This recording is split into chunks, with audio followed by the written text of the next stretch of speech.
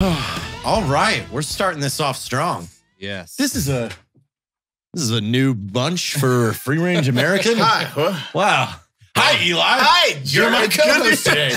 We have two guests. Introduce yourself. Well, All right. Eddie first. Eddie Gallagher, second time being on here. yes, second. You were one Yep. of the first. One That of shot show, yeah. the first 8 that we ever did. The OGs. Yeah. And then we've got Donut Operator returning. Hey guys. Do it. You've done this before. Yep. Now Nice you're second here time also. specifically planned. We planned you being Yeah. Planted me. because you guys have some Common. history. Yes. Bad blood, right? Yeah, you guys This have one been time We're going to settle it today. Mosul. going back and forth on Instagram and things like that. No, how is it? How is it that you guys came about to know each other? When he was getting into trouble, like at the very first of the trouble, I made a video about his whole situation, breaking everything down from what I could read that was publicly available, and it hit like 2.5 million views. That wasn't just headline garbage. You know, you actually went into No. the details for I everybody. tried the best I could. You I talked- actually looked into it and investigated it, unlike everybody else in the case. yeah, And random YouTube guy here. I was like talking to your wife and talking to all his best friends and people we deployed with, and like no one was really doing that. So Reporting? yeah, What? Yeah, that Yeah. thing where you gather the Investigative facts. reporting Yeah. Insanity. without bias. critical thinking. Because you didn't know him. You didn't have a bias. No, you didn't I have a goal. Never even spoke to him until the video like was released. You just wanted to know yourself. Was it? Yeah. Did you initially set out like I'm making a video on this, or was it you started to even just read past the headline and go, wait a minute, there's more to this story? Yeah, that's the whole YouTube channel is I always say read past the headlines, and I was looking at all the headlines and they were just slaying him like Oh, yeah. not one good thing. And New I was York like, Times doesn't like you, right? Yeah, well, Dave Phillips from New York Times, does not like Fuck me one him. bit. That guy is a tool. And a half. we refer to like you would say he's a big tool. Huge tool. So Sky Crane is a there we really go. big tool. So we'll call him the Sky Sky Crane. Crane. There we go. We just gave him his first call sign. Sky Crane. Dave Sky Crane Phillips. Yeah, we Yeah, can make that's right. jerseys. Yeah. Business cards. You should send him business cards for Christmas. I'm actually in a lawsuit with him right now. Oh, okay, well, Yeah. that means you have his address, maybe. Yeah, exactly. Yeah. Can you call? Do we need to cut this part out? No, it's Okay, fine. good. I can call him what he is, which is a Sky Crane. Other than that, Damn other than that, yeah. Oh, so then tell us, how did you hear about this video and when did you finally watch it? So I didn't get to watch it until well after it was made, but when I was actually locked up at the time, and one of the guards, I forget what day it was, came up to me and was like all excited, and he was one of the cool guards who was supporting me when I was in there. That cool guard, Yeah, and he was like, "Dude, Donut Operator just made a whole thing about you," and I had no idea like Just who imagine Donut Operator was, and not being in this who you space and hearing the word donut operator. Yeah, I had him repeat it. I was like, "Who?" And he's like, "Donut Operator. You don't know who that?" I was like, "No, I don't know who that is."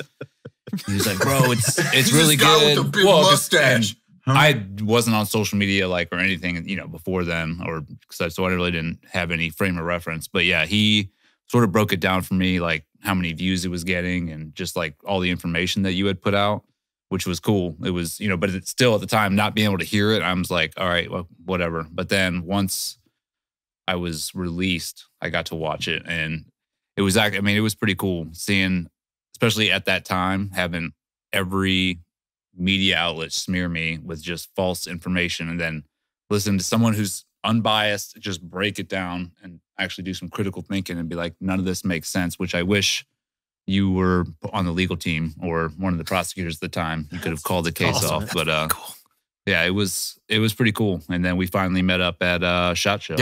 Yep. I'll show this here. Super cool. And then we exchanged skateboards and Yep. yeah. Send my your kids some are- skateboards. Yeah. Yep. They're still riding them to this day. What's that Getting code after word it. for exchanging skateboards? Yeah, are you guys camouflaging some? Is this some sort of beard? Don't tell him, Eddie. Don't tell him. if we get to know each other better, we'll then exchange skateboards, Eli. Oh, wow, Eli, you just got Until then, propositioned we'll here just on the leave it as show. is. No, that's cool. I mean, I think at the time specifically, I remember when it first went down and everyone was jumping to just like they always do. Oh, yeah. Headline reading. Oh my God, I now have an opinion on something I know nothing about. And it was all just they were falling for the propaganda machine because that's what the Navy did. They fired up their propaganda machine. Oh, big time. Yeah. I mean, and if people, like, what was that, 2 years ago? I mean, if people had a hard time believing like, you know, the media and all that can do that to you. I mean, I think 2020 has proven that the propaganda machine is a real thing. And if people aren't seeing that now, then there's no real help for you. It's like, you got to do the thinking on your own. You can't listen to the media. You can't look at the headlines. Everything's clickbait. So, you know, they're going to put up the most outrageous thing they can so people will, you know, click on it and read the article. And then half the art, like New York Times, so Dave Phillips was pretty much the catalyst for most of those articles where and this is, I'm in a lawsuit with them, but pretty much the Navy was leaking him all of my information, like everything, all my privacy information, just like giving it to him, being like, write whatever you want. Let's hang this guy out to dry. They both have something to gain there. Yeah. Number one, what is New York Times after? They're after stealing the traffic, getting the clicks, and being able to up their ad rates on all these articles. So traffic is motive. And the Navy knows, okay, this becomes currency in our situation. They're going to want this. And what do we want? We want to completely get public opinion in our corner. Yeah. So we can railroad this guy. So it's not an outrage. You don't have congressmen getting called. You don't have people getting themselves involved because situation. It scares people to get involved because they're reading those headlines like, dude, I don't want to touch, like, because we were, you know, my wife and brother were going around trying to get support. And we had a lot of congressmen like, we won't touch that just because of what the article said. I mean, it works, you know, the way they, you know, go around spreading that agenda. It's pretty crazy. It's and then Dave Phillips also he has a history of demonizing veterans. Like if you look past, and I didn't know this about this guy until he was involved in mine, but I looked in the past, all of his articles. I mean, he writes articles demonizing veterans all the time. Like everybody that's been to combat is messed up. We're all crazy. We don't deserve the same rights as everybody else. I mean, it's pretty disgusting once I got to see exactly what that guy's about. And, you know, he was using my case, you know, to forward that agenda. And also he's, you know, tried to write a book about me, which he's still trying to publish or get out, I guess. It's writing an entire book about you. Yeah. He's got a crush on you. He does. Like I think he's obsessed. That is a hard Sure. obsession. But it's a true statement. But also, though. it's He a is chase obsessed. for fame. It's a chase for gross. money, and he's lazy. Yeah. Like, I'll be able to cash in on this because I mean that's just bad human stuff. Yeah, I mean you're just a bad human being. Yeah, you're destroying somebody's life just For your gain. Yeah, for your gain. And It's not a just terrible mine, human. my wife, my kids. Like you know, it goes on and on to anybody that's my friend. Or I mean, you're ruining everything. And it's not even just like it's like the threats and everything that go with that. Because I Exactly. guarantee you got Oh, shit dude, tons so of every hate mail and time- death threats. Like I got right here. death threats because of Eddie. Yeah. I didn't get swatted like you did, but but yeah, I got plenty of death threats. Even after the trial, he kept writing articles saying that I got away with it, you know, and that the system is flawed because I was found not guilty. I mean, it's crazy. So every time he put out an article, which was about every 2 weeks after my trial, I'd get like a flurry of just, I mean, people, you know, we're going to come, my kids would get death threats. They're going to come kill them. I mean, it was ridiculous. I mean, we had to call the cops and just let them know, like, hey, you know, watch our house. It's insanity. There's a point though that eventually we just need to Jay and Silent Bob strike back these people. Let's start Go to their house showing and up punch like, them in the face. Hey, you said that you were gonna kill me and my kids. Yeah. You're just in full kit with a knife in your teeth. Like, what up? Are we doing this? Yeah. I brought them. They're in the van. You get past me, free game. So what's it like now, though? Like, do you still have weirdo parents that want to say shit, or has it calmed down? It's calmed down. So I think, I mean, COVID has definitely helped that situation to where, I mean, you know how society are you a super is. spreader? Just you? Yeah. Like, that's the new article. Yeah. We Eddie found Gallagher, patient super zero. spreader. He said COVID helped him out. Yeah. It's, you know how society is. It's like, oh, what's that squirrel over there? And they forget about, you know, whatever's going on. So COVID actually, you know, it helped die it down a little bit. But it's, every once in a while I'll still get like the one negative Nancy that's like, yeah, but in blah, blah, person, blah. have you had anybody I've never that had wanted anybody. to buck up Nope. in person? And that's Weird. the thing. Yeah, it's so crazy. Weird. I wish. Because, Believe me. I mean, I'm sure you've played it in your head how you would handle that. And really, it just starts as, all right, what do you know about the case? That's where it is. I mean, it's, well, then Let me just fill in the holes real quick. explain to me why you're saying these things to me right now. And what it all comes down to usually is just they hate Trump. And because the president got involved in my case, it no longer became about me. It was just, the president helped you. We hate the president. So therefore, I mean, the most common fuck you. misconception is the president pardoned you. Yes, Jesus, dude. oh, And it's like, I don't know how many times I got to say it either. I've been on like, By the way, congratulations for that. Yeah. thank you. yeah, you're like the fucking only person I know that's been pardoned. I'm like, I think I only watched. Pardon me? I've watched, all them old Western movies quite a few times. I've never seen no one real life pardoned. Dude, Well, that you was so still haven't. crazy. Damn it. Yeah. The internet just blew up on that one, and Reddit. It was all over Reddit because I remember seeing it at the very front page of Reddit at the very top. It was like President pardons war criminal. And I'm like, but Isn't no. Reddit the That's same, actually the another same lie. group that said Evan wasn't in the CIA? Yeah, that's the same. Yeah. So there you go. Reddit sounds like they got a lot of brain cells over there. Echo chamber piece of shit website. That's the best way to describe that hate website. Reddit. It's It is. so I've always terrible. said it's the collective of the most miserable people on the planet. Yeah. Who have that makes nothing sense. positive. They just Man, want I to really crush. want to check Reddit. So Yeah. website of victims. That's it. Yeah. All victims. Yeah. And experts. Yeah. Expert victims. Experts and victims. Listen, I have a degree in everything, but it's everyone else's fault. Yeah. Weird. Yeah. Yep. So yeah, it's what were we just talking about? I mean, I kind of like you've given me an idea. I think tomorrow I need to call for your die to do an article where it says JT infects himself with COVID so we can talk more shit on Facebook. Where did It's just a picture of me like, you know more about it now, right? yeah, Is that- yeah. It's like, "Ha." There you go. You're an expert. He's going to be the super spreader. Yeah. Is that a new term, or do we just make Super that up? spreader? Yeah. That's what they call Trump rallies, or they've never referred to a riot As the super spreader. or anything or a protest as a Oh, super spreading event. protest. But if it's a rally for the president, that's a super spreader event. Those damn white supremacists all Spreading getting that- together, That vid. spreading that vid. Yeah. All them flaming torches. Yeah. They even brought all their lawn tools. We're just hiking through the neighborhood with a hose and rakes. Where all going? The Trump rally.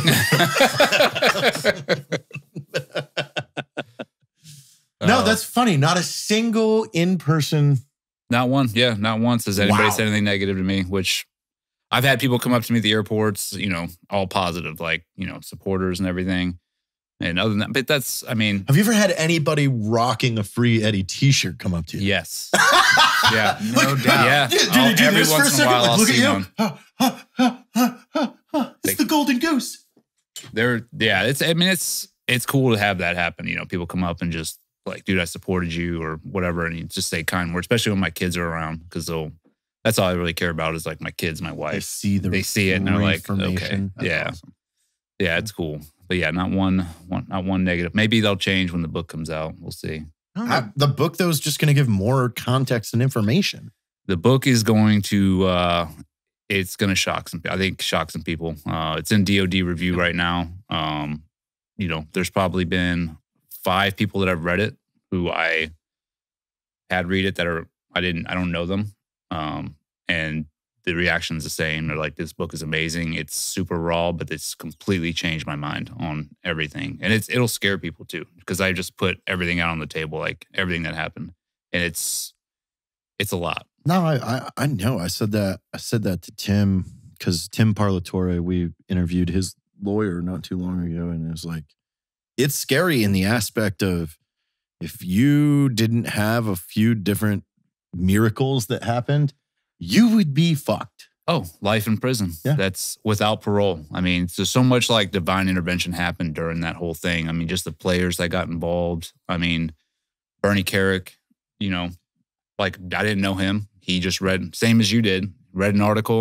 Was like, this doesn't seem right. He actually called some people, other team guys that were working at the Pentagon, was like, do you know this guy? They're like, yeah, we've heard it. Like, he's got a good reputation and this doesn't make sense. So then he reached out to my wife and was like, hey, if you need any help.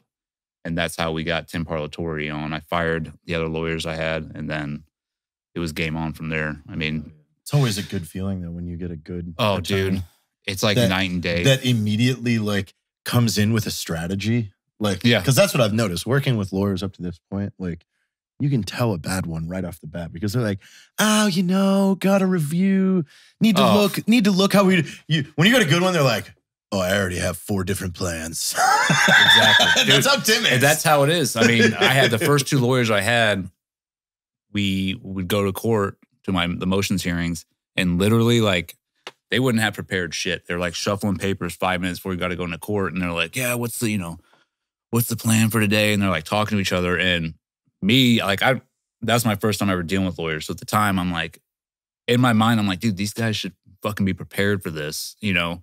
But I was like, I'll just trust them. They swear they've done this before. And it was, Daddy, I've done heart surgery. Come on. Yeah, it's all good. That hard. Just lay back. The book, pull it to YouTube. Yeah, just lay back and trust us. We're good. Yeah, then as soon as I hired Tim, like 4 months into, I was locked up 4 months at that point, and watching him in the courtroom after having those guys, it was like night and day, breath of fresh air. I was like, thank God. I mean, he was standing up to the prosecutors. I mean, the judge twice got up and was like screaming at Tim in the courtroom. Like, his little, down, like, funny you say that. Yeah. Yeah. Let me go into this. He's a bear in there. It's awesome. And then I got Mark Mukasey as well. He volunteered to come on. So that was the other, everyone's conspiracy, because Mark was one of Trump's lawyers, or he still is. But he, out of the blue, called Bernie and was like, hey, man, I've been watching this SEAL trial and this doesn't seem right. Like, I want to help out if you know him. And Bernie was like, dude, are you kidding me? I'm already working with them. And he was like, well, tell him I'll offer my services, and of course, why wouldn't I take on another awesome lawyer? Yeah. So, yeah, there's so many little things that happen to get to where I'm at today, which is, you can't look past any of it, because it could have been the opposite, real bad. Yeah. It was pretty, dude, the whole thing was nuts. It's just surreal, all the way to the very end. Yeah, but to be fair, the entire community kind of owes you a huge thing in the aspect of even the fact that you got arrested, you still did a book. What's that? The whole community still got a book in there. Yeah. Still snuck it in. I'm like, oh, and this little guy right here. BT dubs, guys. You kept it strong. Yeah. We're still keeping it. Nearly 20 years, didn't write a book. What do you think? But it's like, yeah, what are SEALs going to write books about 8 years from now? The deployments they didn't go on? Yeah. Right? I wish one would. That would be amazing. Like, if I went on a deployment. Yeah. Here's a story about my novel. 4 PI deployments where I didn't do shit. Yeah. We're just kidding, guys. Don't get the bird. They will. Somebody always does. I never thought about that, like going in public and then, have you ever had anyone come up to you and call you? No, that's the thing, too. It's like I get death threats on the daily, and I've never had anyone come up to my face and be like, you're a racist, like they do on the internet. Yeah, I never thought about that, because I don't think anyone I know. I have. What'd you do? It wasn't even what I did. I just got yelled at. I got yelled at from across a room. What did they say to you? It was because of something Tyr did. Like, it was some article. She's like, fuck you guys. I'm like, what? Like, you wrote that article? And I'm like, more specific? They're like, coffee or die? I'm like, more specific? Tyr wrote it? I'm like, I don't know. You're still yelling. And she still was yelling. She wanted me to like throw my Black Rifle shirt away or something. It was just like, Okay, why am I getting yelled at right now? Yeah, I'm like, I don't know what you're talking about. Like, I have to look into this. I have to call somebody and ask. Like I took my shirt off. What else do you want? He's standing there shirtless. I'm doing what you want, lady. Vegas, just crying, sobbing. I've got leave me 2 alone. bars of soap in my hands. I'm just like, why, woman? Why? I'm clean. Dude, that's so weird. I'm just doing this. Someone yelled at you and disagreed with you in public, and you didn't just start yelling back. Like, how do you do it? That was more, I mean, I'll definitely yell and disagree back, but I've got to figure out what we're arguing with first. Like, because I can argue any side. It doesn't matter. If you want to, Jared will just argue. Yeah, I'll just argue. Like, great for relationships. Tell me what you want me to be. Pro COVID, against COVID. I'll do both sides. Don't matter. You can go all day. You want me to be pro Italy, against Italy? Fuck it. Whatever. Pick a side. Yeah, but if I don't know, like that one took a lot of like unpack because she would just give me a little bit every like, wait, oh, I'm sorry, what? What are you yelling at me about right now? An article where? Like, and how she was like 2 years ago. I'm like, 2 years ago. This is horrible. Okay, so far I have an article 2 years ago by somebody that's not me, and I'm getting in trouble for this right now. Dude, so insane. So that's my only one. Now, another one that I do like, though, is the guy that got almost physical with Morgan Luttrell on the plane because he kept calling him Marcus. And when Morgan told him he wasn't Marcus, the guy kept disagreeing with him and yelling at him that he definitely was Marcus and told him that Lone Survivor book was practically his Bible and he's read it 18 times. And Morgan finally goes, if you've read it 18 times, did you see the part where he has a fucking twin brother?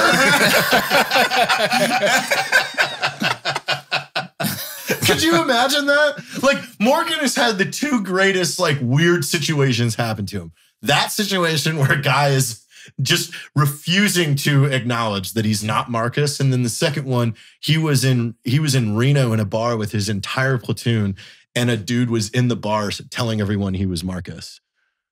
No shit. No shit. That's awesome. Oh, do you know who I got mistaken for on the plane, actually? Matt? Nope, Evan. Twice. I've had 2 people come up to me and ask me if I'm the owner of Black Rifle. No, and it's because I was wearing, wearing a Black Rifle hat. Yeah. Bearded man. About the same height and build. I thought it was pretty funny, though. I was like, kind of leprechaun-ish. I'll leave that up to You just keep putting him down. It's very true. But Eddie smiles, though. So Yeah, that is true. Evan does not smile. Yeah. And it makes a lot of people uncomfortable. Like, Donut's like, does Evan hate me? It's like, no, that's Evan being Evan. He's a troll. Evan comes up to me and he's like, why don't you like me, Donut? I'm like, You're not even through phase 1 yet. Phase 2 is the next year. He's going to ask you what your name is every time he sees you. Okay. We're getting there. That's how you know you're moving up. So when do you think, do you have any projections of when this book will be? The book, we know DOD review can take anywhere from 3 to 68 weeks. Yeah. Big gap in there. Huge. Actually, I mean 168 weeks. Was that 2 years? What was it? It could take, it was almost 19 months for Matt. For Matt's? Yeah. It was like 19 months. Yeah. I mean, it's always a wild card. I'm being optimistic about it and giving it, they've had it for about 2.5 months. I'm going to say about 2 more months. And then I'm hoping just start threatening it's out by then. Wait till you see what they redact versus what they don't. That's what the biggest surprise where we were like, what? Oh, it's like the stupidest stuff. Yeah. Yeah.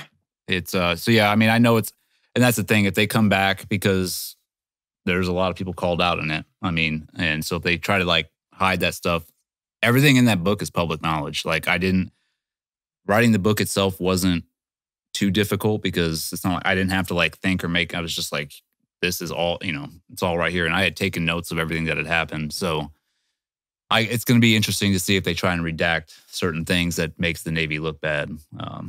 Chapter 1, Eddie gets fucked. Yeah. By the Chapter 9, still getting fucked. There's a lot of that going on in this book. What if Donut and Eli and I author a complete counter to your book as all PhD holding lawyers that were involved in the case, just to drown out that asshole's book from the news. By that time, people are like, there's already 2 books about this. Like, we don't need another one. We do if we release our Eddie Gallagher books exact same time. We're like, boom, this is the anti. Could you imagine if we did? Because we can make better commercials than him. Well, we can go on book tours together too. Yeah. I mean, it's like we have 2 desks across from each other, and we're just like, fuck you, fuck you, fuck you. Like, throwing stuff at each other. Yeah. Oh, you're really in that line, motherfuckers. Like, we're in the line to get our book signed by you. Like, get back to your desk. Yeah. You watch somebody go from my line to yours. I'm like, are you serious? You're buying both? This could be a thing. We'll put a pin in that idea for this sure. This could be a new way to market. This could be a new way to market that books. idea. Yeah. You have a counter to the book across the way. It's a whole new marketing strategy. Yeah. It has untouched. But really, like, it really would fuck him over. Like, if you had one of your buddies do that, like, just, hey, dude, put an anti-book out of the book. Yeah.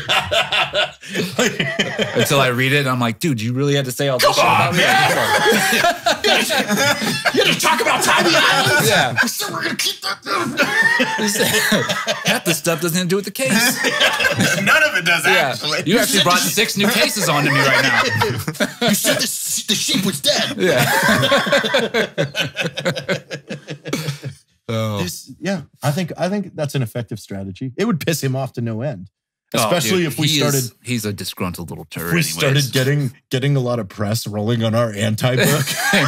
Yeah. They're like, man, he's at home like, no. This book is written really well. I mean, all these guys were doctors that were lawyers, part of the case on the other side. Like, he says they're experts. Yeah, right they're 3-star Navy guys. We can ghostwrite and just have his name. Yeah. We just make up names, and all 3 books are from his name. So it's just really like, so when his book comes out, it's just 4th one. It's just boom. Like, yeah, Dave, this is your 5th book. Like, what? But that's the thing is, if it's after we do the book tour, he's gonna call up all the Barnes and Nobles and everything and be like, "Hey, I'd like to come on the." But they're like, "We just had you there." Like, no, we don't really need you back. What are you talking about? Our ghost name is his name. Yeah, exactly. That's what it's. I'm Dave Phillips. Yeah, we just spell it a little differently. Yeah. This would be brilliant. Dave with 2 B's. Yeah. We should invest in this. Let's do it. Like I said, put a pin in that thing. Yeah. We're ghostwriters now, boys. Yes. Oh, wait, no. Are we? How does this work? I'm confused. We need a whiteboard. Yeah. Are we ghostwriters or are... Yeah, because we're going under a pen name. Yeah. You're almost like a ghostwriter. That's great. Ghost squared. This can't go wrong. No. Not at all. Not at all. Are you collecting for video number 2 now? Yeah, that's what we're talking about it right now. It's the point of this whole meeting. Hi, everyone. Dave Phillips here for our next video. Let me tell you about my new book I got coming out. Dave Phillips did you see the Hulu special he did on me? No. Oh, it went straight to Hulu? Fuck. Oh, yeah. It was like some... 14 people watched that, huh? Oh, it was pathetic. Yeah. He pretty much spliced... All he did was splice the NCIS interviews, and like the parts where those little turds in my platoon were like, oh, he's evil and this and that. He just kept playing that over and over and just made it... I mean, anybody that watched it was like, dude, what the fuck? Like, this is completely biased. Let's start a rumor that he was behind Firefest. What's Firefest? I know what Firefest is. Yeah, both of you looking at me like I got a dick in my birthday cake. I was trying to compute. I think I know what Firefest is. Fucking Jared. It's like the Superfeld Music Festival. That's it. Yeah, with Ja Rule. Yeah, Ja Rule. People That's got on the stranded island. on an island. What's my motherfucking name? You mean with Dave Phillips? Yeah. There you go. Yeah. Rounded up all them Instagram girls. Yeah. I have too many lawsuits already, man. Yeah, Sold exactly. a bunch of tents and sandwiches. I probably got like 5 more off this podcast right now. Ruby Dog edited that. Really? Yeah. Dang. Ruby Dog is an amazing YouTube channel. Ruby Dog? Yeah. They're Check it out. old. Yeah, well, I'll show you some Yeah. stuff tonight. It's real good. Books is a classic. That's a classic one. There's one with Celery, has a really good dude on dude makeout scene. Dude. It's not even a joke. Yes. Well, Donut just moved here to Texas. This is his breakout episode in Texas. It is. Nice. Man. It is. Tell us, what are your plans? Oh, the shit I'm already doing. Just keep doing it. And I want to do a part 2 of Eddie's story, though. I really want to do that. That'd be awesome. Yeah, because that video is over a year ago, and it took me a couple weeks to look at all the bullshit and try and piece something together, because every article was saying something different. But that would be cool to do a part 2 of your whole thing, just to see where you're at. All weekend. So tomorrow all weekend? would be a great day to grab some interviews. That'd be rad. Yeah. Yeah, for sure. How did you, when you were doing the first video, and you reached out to like a lot of the guys I'd worked, how did you get in contact with them? Through my wife or? Instagram. Yeah. Okay. And then I think I asked her at one point, like, is there any other friends I should talk to? Because I'll tell you, I'm not going to say any names, but there are some dudes, team guys who like I saw tagged in some of your photos and stuff who wouldn't talk to me and like wouldn't give me a comment. Yeah. So there's a lot of, I mean, I understand it from their point of view too, but the ones that were in the video, they were awesome. So they helped me a lot. Dude, those guys, I mean, it was, I know you talked to Andy Arbito from Half Face Blades. I mean, that guy's an amazing human being, just one of my best friends. And, but yeah, that was the other thing that happened like during that whole process is the amount of people that sort of just backed off and were like, I'm cheering you from the sidelines, man, but I'm not going to say anything. You're like, well, you know, like, you know me. And they're like, yeah, but they were threatening everybody. Yeah. They're like, if you even support this guy, like you're going down. I mean, this is from my command is telling people this. So yeah, it was pretty disgusting. You know? That's why I say it's such a miracle, was because I know, putting myself in that situation, like if it was one of my buddies at the unit, they're coming down, they're telling you, you're not allowed to just jump in, because even at the low level of the cow thing that we had happen with us, other people were being told, you're not allowed to help or say anything. Like, people got in trouble for writing good character statements and got docked on actual freaking like NCO reports because they offered character statements on people that were rolled up in the fucking cow incident. Like, that's fucked up. Oh, dude, they were trying to take tridents away from the guys who testified for me at my trial afterwards. I mean, even after I was proven innocent, they went after those guys like for no reason, just because they were. I mean, afterwards they were so pissed off they lost and they were embarrassed. And then that whole charade happened when they came after me again to try and take away my retirement and everything. But then they had 3 officers, 2 officers testify for me, and they were gonna like railroad them just for standing up and saying something. And has that all since gone away? That all went away once the president. So it was nuts. After the trial, I went back and I showed back up to work. I was like, dude, I'm ready to go to work again. And they were like, no, you're banned. They banned me from the base, all the teams. They shoved me. Oh yeah, they put me down on some base, and they're like, yeah, you're not allowed around here anywhere. Because the reason they gave me, this is fucking great, is the guys who accuse me are now scared of me that scared I'm for their life. Scared for their life. I've seen that before. So I was like, well, they lied and they got caught lying. They're like, yeah, but they're still scared. And I was like, so anybody can say anybody's scared of somebody, and you'll just ban them from the base? And they're like, it was ridiculous. They were embarrassed. They banned me from the base. They were trying to take away my retirement. When are you supposed to work or report? Like, are you just like, whoa, did you just collect a uniform and roll into work and like everybody just looked at you like? Oh, I actually got a funny story. So yeah, like I would roll in to supply. That's where they put me, and check in. They were like, yeah, we don't got nothing for you. And I would just leave. And I had to go check in every day, like still here. But I was like in this limbo where I wasn't allowed to retire because they had to like approve the punishment still. The admiral did, which is when we started fighting back. Like, dude, you can't take my retirement. So that's when the president stepped in. They want to take my rank, which they did. I was actually a senior chief, and which I didn't fight for that. I'm like, I don't care. Just give me. I just want to retire as a chief and let me out. They took my rank. They wanted to take my complete retirement after 20 years. And so when the president called, he called me and was like, hey, you're going to be able to retire as a chief.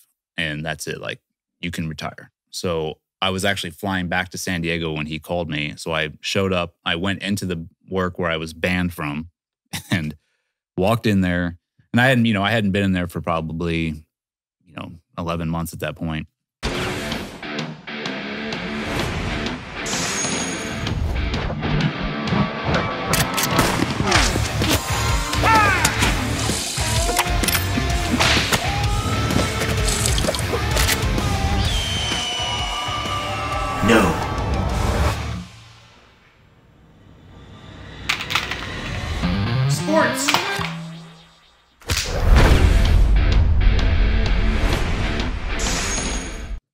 walk in, you would have thought I walked in with a shotgun, dude. Like admin, everybody in admin like stood up and they're like, oh my gosh, he's here. And I mean, I went in there cool as a cucumber, was like, hey man, I need my paperwork, my retirement, and just some like award stuff that I need to put in there. And this Master Chief comes out, Master Chief Birkenbach. Seal? Yeah. Oh yeah. Complete tool. And he is like, Sky cranes. yeah, big sky crane. It'd be nice and to see that now. he's like, hey, what's up, man? Like real cool. But he's startled that I was in there. And I was like, hey, how's it going?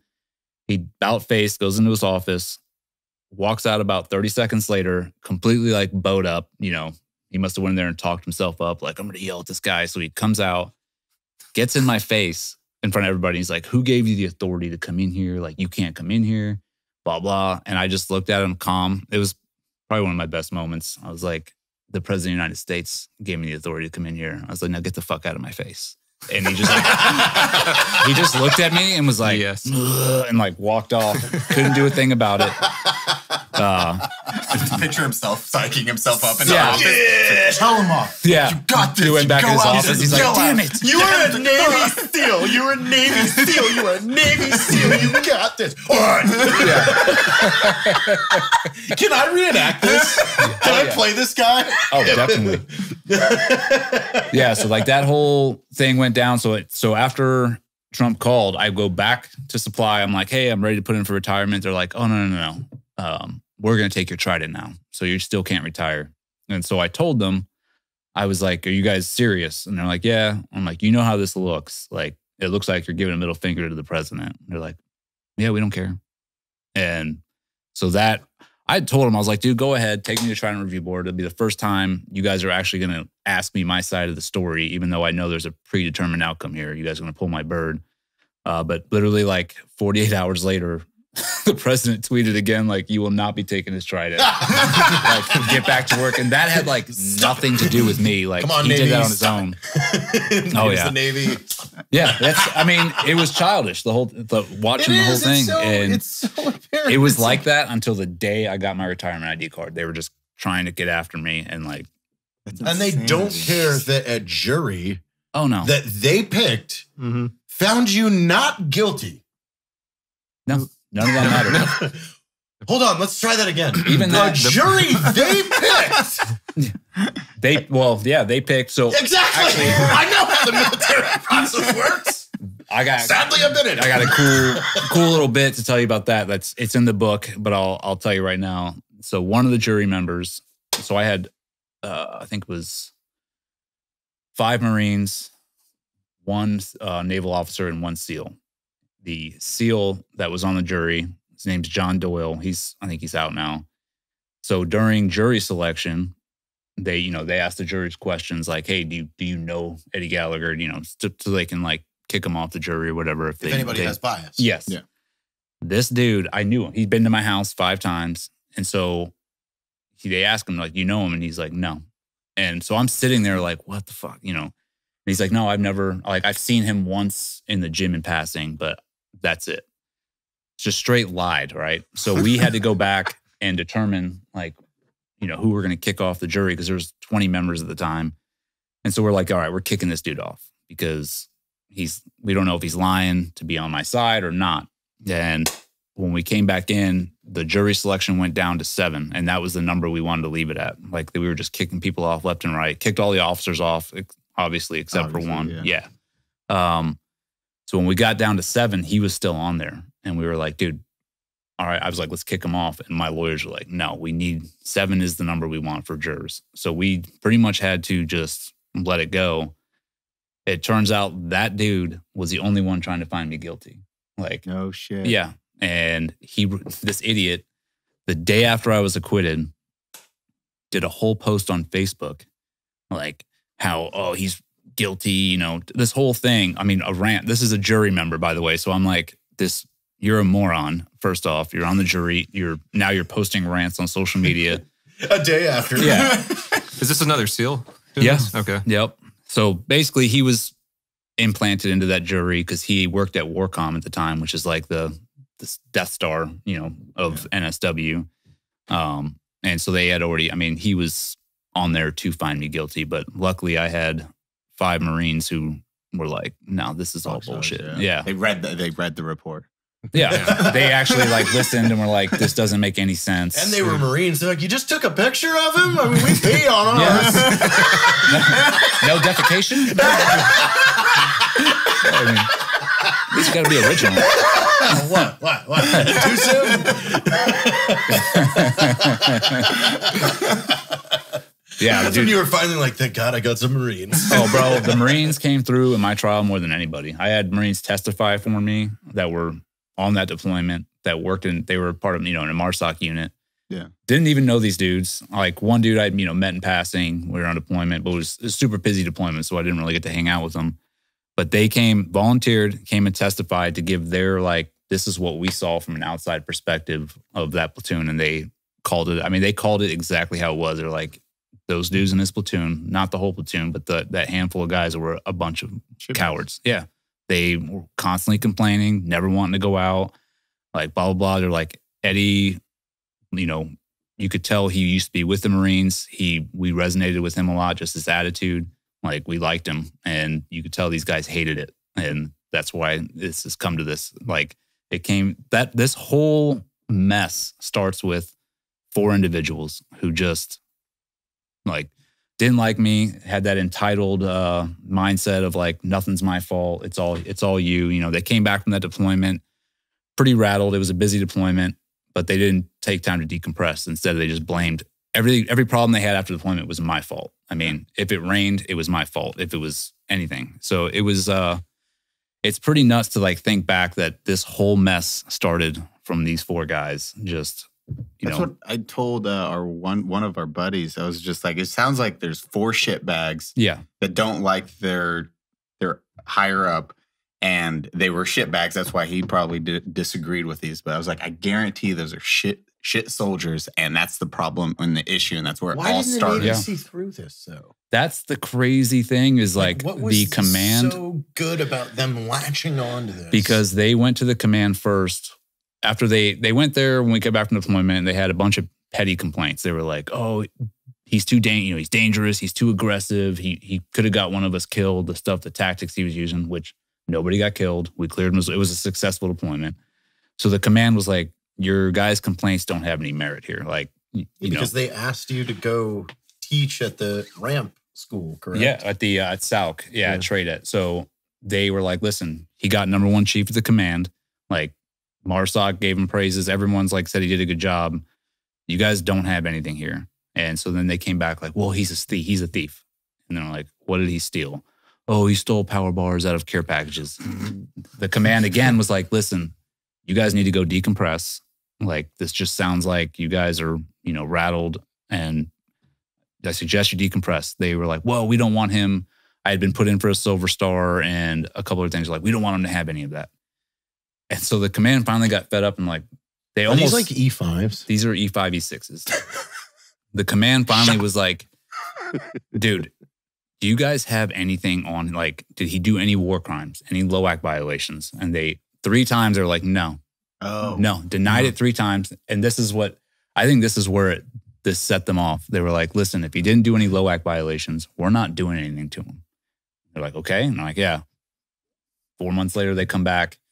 "Oh no, we have a LOAC violation now that we want to report." And so the command's like, "Okay, what is it?" And it was Craig Miller, who was my LPO. He was like, "Oh, he stabbed a prisoner in the neck." And the command was like, "Okay, well, obviously they got to do what they got to do. Like, we got to report this up." Yep. So that's where it completely went off the rails. NCIS got involved, and NCIS just took it, and they pretty much formed a prosecution before doing any investigation. Like the first NCIS interview because they're excited that they just got a phone call. "Wait, there's a murder we can investigate?" Yeah. Military is definitely, you're guilty until proven innocent. Yeah. I mean, the first NCIS interview that I watched was Craig Miller, who was the LPO. NCIS hadn't done any other interviews. They sit down. He literally tells Craig Miller, this is the NCIS agent, Joe Rapinski. He's like, "This is an open and shut case. We already have it. So just tell us whatever you want." And they're like, "You won't get," they pretty much told everybody, like, "You're not going to get in trouble for anything. Like, we're just after Eddie Gallagher. That's it." So it gave these guys like free range to say anything. And I'm talking Dude, they said some of the craziest perjury shit. isn't even on the table here. No, because they gave them all immunity. Jeez. What? Why? Like, and where does NCIS come up with this is an open and shut case? And they're starting their first interview. Yeah. Like, start it up, boys. Like, He stole power bars. When are these? Speed it up. Yeah. Like, when do these tapes get made public? Oh, so, okay. I'll go over that right now. So the book. Because I want to post them on my Instagram. So the way the book Hey, is Craig written, Miller. Oh, that's all. It's all coming out. So the way the book is written is I wrote it in a way where the reader, it's going to, obviously it's from my point of view. And then my wife has chapters in it. My brother has a chapter. Like a couple people have, that were involved in it. But the way I tried to write it is so people can read it and come up with their own conclusion. I'm not like, oh, these people fucked me. I'm just like, here it is. Here's everything. And so in the book, I put QR codes and people can listen to the whole trial audio. They can watch all the NCIS videos. Cool. Like, I'm not hiding anything. I'm like, dude, here's everything. You make the decision. You are giving people their own choose your own adventure in a crime case, which is incredibly popular right now. Yeah, it's going to be really cool. You've got to do the whole thing. I know. Blink. So yeah, I mean, did any Iraqi generals testify in the case? They did. So they brought him back over, or did they? Yeah. So that's the other thing. So the Iraqi general who I worked for, they went out and interviewed him. NCIS did. So during the interview, this guy was like, I was there. He didn't do this. Like he like sat there and praised me and was like, he was awesome to work for. Blah blah blah. They hid that interview. They were like, and we'll just put this over here. We ended up like finding it in the pile of evidence that they would give us, like, I mean, thousands of pages of evidence, a day before we would go to show up to a hearing. Like, and that's legal? Oh, dude. They'll stack like that. Is that legal? Yeah, it is. I mean, I think withholding evidence is illegal, which they did on a couple guys. Yeah, but not even giving your defense a chance to sit. That's on your defense to call them, be like, dude, what do you have? Like, you have to stay on them because the prosecution is not going to like give you anything to help your case, to help you. They're like, nope, we'll just give you at the last second. So we found this interview with the boss right before my Article 32. And so we're like, hey, we want to call this guy to testify. Dude, the prosecution was like, no, like freaking out about it. The judge finally ruled like, yes, he can come. How can they rule against that? Like, hey, we have a witness we would like to call. Oh, no. Because they were saying he was a war criminal. They're like, he's a war criminal. Everyone's a war criminal.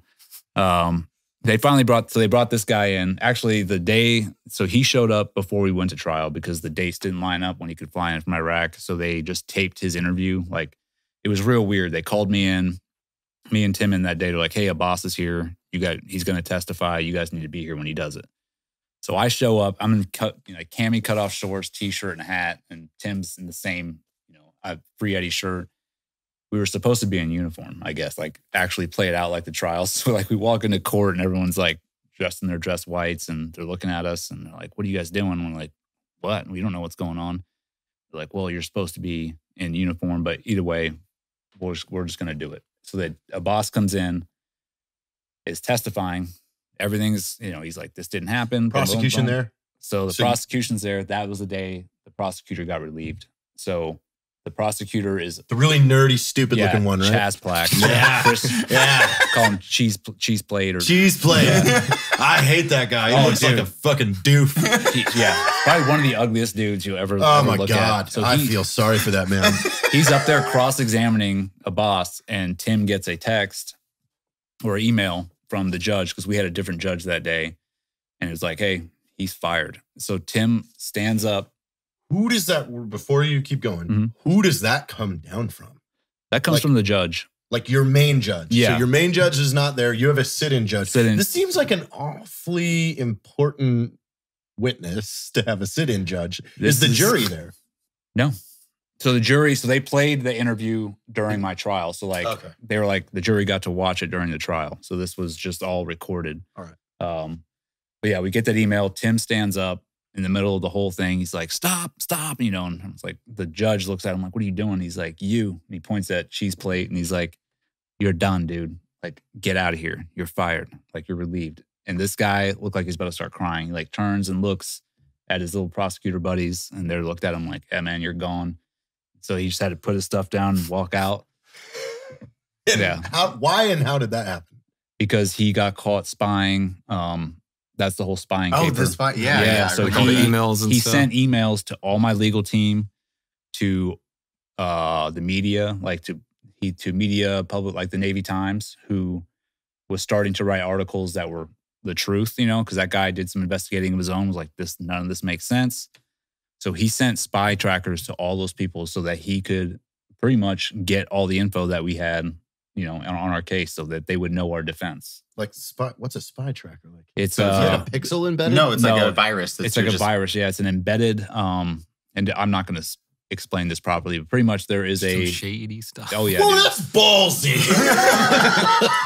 Yo, dude, Tim caught it. So Tim got the email and was like, dude, what is this thing at the bottom of my email? So he didn't click on it, and he emails Chaz Black, and he's like, tell me this isn't what I think it is. Tell me this isn't some tracking spyware. No reply. Just like nothing. Yeah. Is Cheese Plate still a lawyer? Oh yeah, Cheese Plate. We'll ever see it. He's not. No, he's a civilian lawyer now, out in San Diego. How? No. So this is the thing, man. Nobody. This is the Navy right here in a nutshell. Nobody was held accountable for anything they did during my trial. Not one person. Like the people that got on the stand and were caught lying, like nothing happened to them. The prosecutor who was caught spying, nothing. I mean, it was like everything was just pushed under the rug, which is why that's the main reason I wrote the book. Like writing the book was probably the most uncomfortable thing that I've done in a long time, because I was avidly against writing books. I mean, I was pretty verbal about it when I was in, like, fuck all these people writing books. So I didn't want to write one, but Bernie, everybody's like, dude, you have to. Like, this is, you know, your chance to put your side of the story out. And plus, I'm like, dude, I want people to be held accountable. I mean, and that's why we have the lawsuit with the Navy right now, too, is they were like, oh, we had a mediation. I don't know if I'm supposed to be going into it, but either way, we had a mediation with them. And they were like, too much. Yeah, they were pretty much like, how much money, in a way, like, are you looking for? And I was like, and I told the judge, I'm like, I'm not looking for money. Like, I want people to be held accountable. Like, and I think that's one thing as a country is lost. It's like no one is held accountable for anything anymore. I mean, insane. No, and that's why I'm digging deep in this, because there's a lot of people out there that have never seen a criminal trial before. And I have. And that really makes you go, oh shit. Like, yeah, just the games that are played, like, dude, like just that right there theater. It's theater. It's all theater. It's theater, and it's theatrics, it's acting, and then just, I don't understand. We are deciding the fate of a person's life, and we're playing games like, oh, we're going to give you this at the nth hour the night before your trial, so you guys don't have the manpower or the time to go through it's it. All and dirty games. Yeah. By the way, here's a shitty lawyer on top. Yeah. And you're like, what the fuck? So during my Article 32, you know, they charged me. They brought 2 more charges on me, which was, they said I shot and killed some little girl and old man. Like, out of the blue, they were like, oh, we're going to add these 2 on there. We were like, how are you even like putting these charges on here? Well, one of the turds, Josh Brenz is his name. This guy is a fucking loony bin. He was in my platoon. He tells NCIS, he's like, oh yeah, I saw this little girl get shot, which we saw tons of kids getting shot over there, because ISIS would just like send them running to us and then mow them down, trying to like pull us out, or our partner forces out. So he saw this little girl get shot. He's like, oh, I thought it was ISIS at first, but I know it was Eddie. And so NCIS is like, how do you know it was him? Were you with him? And he's like, no, he was in another building, but somebody, he gives another name of a guy. He's like, this guy told me he saw him do it. They pull this guy and interview him. This guy was like, no, I never said any of that. And I never saw Eddie shoot any little girl. They took that interview and just threw that in the trash. No, that's hearsay like all day long. But they were like, just completely hid that evidence. Yeah. And they were like, this is all we need right here. And that charge was thrown on. Wow. Okay, so let's before you guys fucking nail me to the wall for interrupting. Sorry, we're going back. Yeah. To the general. Oh yeah, go recorded. ahead. They're gonna do it. I know they are. You're like, just shut the fuck up and let him talk. Yeah, well, there's a lot of things to unpack here that I'm interested in hearing. And he is too. He's writing a movie right now. Right now. Okay, so General Abbas. Yes. Yep. Tim stands up, fires prosecutor. Now what happens? They bring in another prosecutor, just like that from DC. This guy, Petrizak, a petri dish. He looked just like Cheese Black. I mean, it was like almost like a just a replica. Just a replica of. Like, here we go. Petri dish and cheese another shitbag. Yeah, I'll tell you what though, this dude near the end of the trial, because it was crazy. Like we were sitting there, he was pretty much sitting next to me the whole trial on his prosecution table. I could tell by like their last witness, the way he was like communicating with me, he was like, "Dude, this is fucking done. Like." This is so stupid. Like I could tell by his body language that he didn't believe in the case, even though he was just following orders. Yeah. Like, dude, I got to do this. So, but the other two prosecutors definitely wanted to hammer me. They were, going all out trying to. A seal banged Cheese Plate's girlfriend or wife. Yeah, probably. He's probably caught a few seals in his house with his wife. This was a vendetta for Cheese Plate. Dude, you would have thought it was like the way they were acting. I was like, what? I mean, if you got to wake up next to Cheese Plate, that's true. It's like a garbage pail kid. You know? Just an old pig in a human suit. It's real stretchy. So what happens with the generals? Like you get the generals. What do you call that? Testimony. Yeah. Yeah. So the general, testifies. He's like, I didn't do any of this. Says I didn't do any. He was there the whole time. He just did nothing but like praise me on the stand and.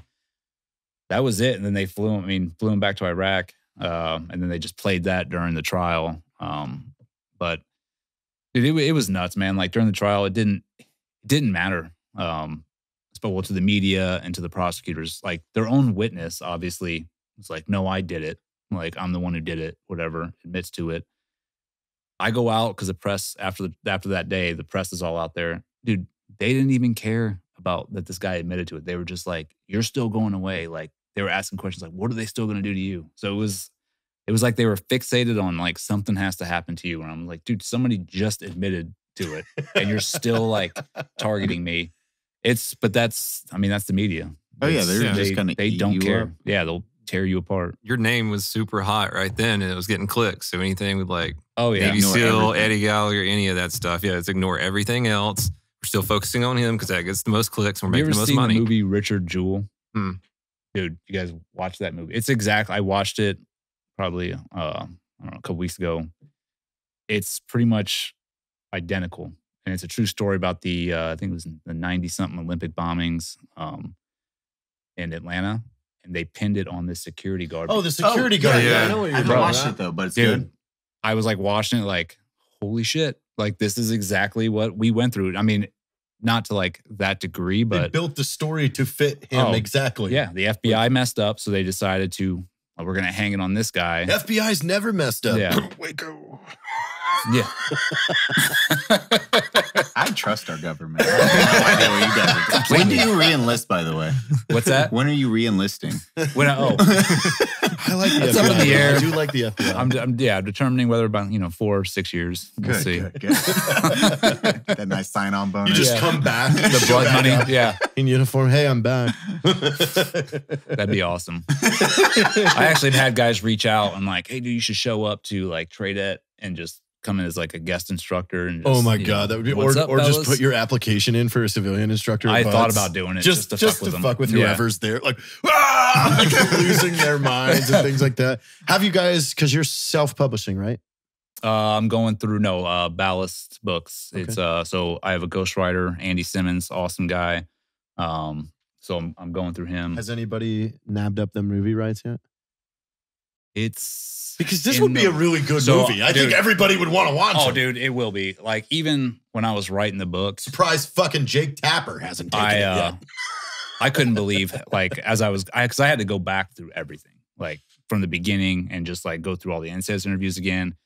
And it sucked, like, listening to all that shit. I went to some dark spaces during it, just, like, pissed off. But the thing, I was like, dude, I told my wife, I was like, I don't even know if people are going to believe, like, half this shit. Like, because it's so crazy. So yeah, it will make, if somebody makes it into a movie, it's going to be good. It's like A Few Good Men meets Rules of Engagement. Exactly. Who's going to play Eddie? William H. Macy. That's what I'm going too for. Old. He's too old. I don't know. Yeah. He could get into shape a little bit. Look at Mike Tyson. Mike Tyson just like got back into shape. Like, you know. No, you don't want him to. You don't want him to be super old. That's true. Like, I'm trying to think. I mean, I would know. I would go. Dude, I would go. I've heard that one. I would go Notorious. Or no, bro. If I could get Notorious to do it, that'd be fucking McGregor. McGregor. Yes, he's Conor McGregor. Yeah, he's a big actor. Well, I mean, look at him. Have him walking into court like this. Connor, please stop doing that, Mr. McGregor. It's not how Eddie walks, Mr. McGregor. Conor McGregor would be a great Eddie Gallagher. Yes. Let's keep that going. Yeah. I ain't fucking committing war crimes. It's like, what? Yeah, we write a whole new plot line that he's actually Irish and was in the IRA. Like, give me the belt. Give me the belt. I need a belt.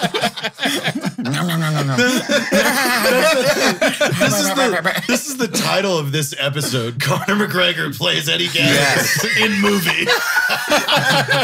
No? What do you mean no? Tell him no. We're vetoing that. That's the title. Yeah. Boom. We're in. Dude. My family, dude, we're huge McGregor fans in my house. So my kids are going to be like, yes. I think it fits. Oh, it'd be awesome. Size, looks. I mean, you'd have to practice an American accent. He could pull it off. Yeah.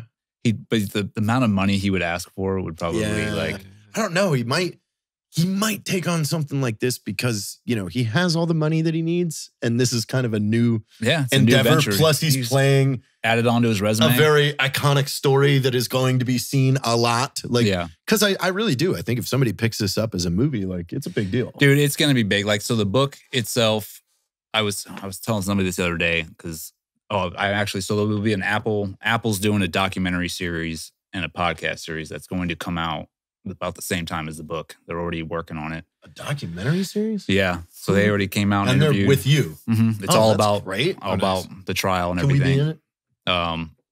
But I was telling them because they're like, "Oh, aren't you worried? You know, the book." Like, I forget what question they asked me. Like, people were gonna think you're just writing this in spite or whatever. I'm like, no. I was like, either way, I don't care. I was like, listen, the book is the book. I'm like, people can read it. I was like, the people who hate me for whatever reason, this isn't gonna change their mind. Like, they're gonna hate me no matter what. I was like, but in this, like, whether you think I did it or not, I'm like, this book is more than just like a trial story because it talks about what my wife and brother did for him. I mean, that's the heroes of the book right there. My wife and brother took on two of the most powerful things, the government, U.S. government, and the media. They took them on and won.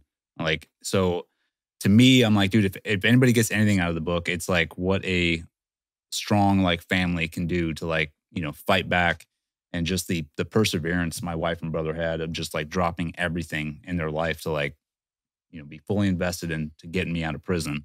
And there's like a little bit of like a love story in there too. You know, I talk about how me and my wife met and just everything, you know, we were best friends in high school. It's gonna, I mean, I think it's gonna be a good book for sure. There's a lot in there. I want to see the docuseries. I'll read the book. No, I'm excited for this. Yeah, it'll be great. Yeah. And your second video. Yep. That's right. Yeah. Are you already planning? Let's do it. Yeah, I am. That'd be awesome. Don't want to hear. He did it. Yeah. My name is David Phillips. That's what it's called. I mean, he did it. Well, this was great. Great information. You know, we don't know when the book's coming out, but nope. But yeah, well, yeah, hopefully in the next couple months, I'm being optimistic about it. And then we'll do the Pipe Hitter Foundation. So that's up and running. Got that started, I think in May, and we're already helping tons of dudes. So it's a nonprofit that pretty much we support first responders, law enforcement, and active duty who are being unjustly accused or, you know, being put through the ringer of the judicial system. We review their case. I have an awesome board, and we're like, yep, let's help them. And then we provide money for their legal defense, and then also emergency funds for the family because it's a very stressful time to go through all that. And then we also do advocacy for them, like if they want it, like, hey, we'll, you know, advocate for you publicly and try and get people behind you. It's pretty nuts how many dudes we're helping out right now. A lot of them are SEALs that are just getting railroaded.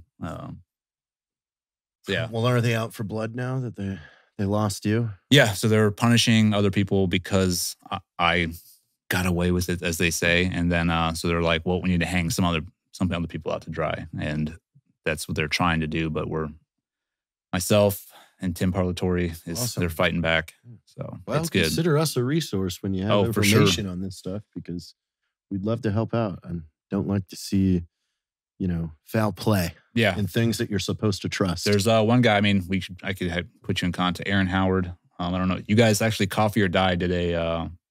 Is this the Marine? No, he is the development group SEAL who got charged for catfishing, and he went to trial, went to court-martial, found innocent of... They couldn't prove he did any of it because it was just like, once again, false allegations. But what they got him on is conduct unbecoming, which is like the, coverall charge. Like, well, just because you're here, we're going to charge you with this. So he went to the break for a month and then got out, and his command, which is development group, and they completely took away all of his medical benefits, everything. They pretty much have shoved this dude out into the street and they're like, see ya, fend for yourself. You're not getting anything. And this guy's been in for 15 years. He's got kids. And so we're fighting back for him and like, dude, you can't punish people like this. Like, and what they're doing is just adding to the 22 a day epidemic that's going on. Like, you're going to throw this guy out into the streets, whatever you think of him or not, like, he's a human being. You can't, like, he gave 15 years of service in combat. Like, you can't just take away his medical, right, benefits and everything else. So we're, fully behind him right now. But he'd be a good one to have on here because he's absolutely. Pretty much. You said Coffee or Die's been digging into it as well? Yeah. They already released something? I think so, yeah. Awesome. Well, we'll check that out and provide some links below. Thank you for coming. Yeah, thank you for having me. Eli Cuevas, double tap. Eli, double tap on Instagram. I just got it backwards. I'm a little dyslexic right now. It's okay. Grids can go one, frontwards or backwards. Exactly. They're fine. I was a good JTAC. Leave me alone. Donut operator, or the operator of donuts, and Mr. Eddie Gallagher. Thank you guys for joining us on True Insight.